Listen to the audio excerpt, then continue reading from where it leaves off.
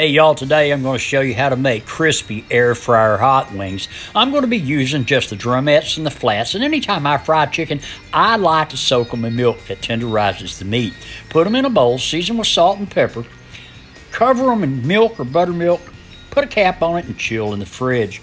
In a bowl, add flour and only half the seasonings: cayenne, paprika, Old Bay seasoning, dried parsley, and salt and pepper. The full recipe and directions is in the description box below the video, and for more simple, delicious recipes, consider clicking that subscribe button.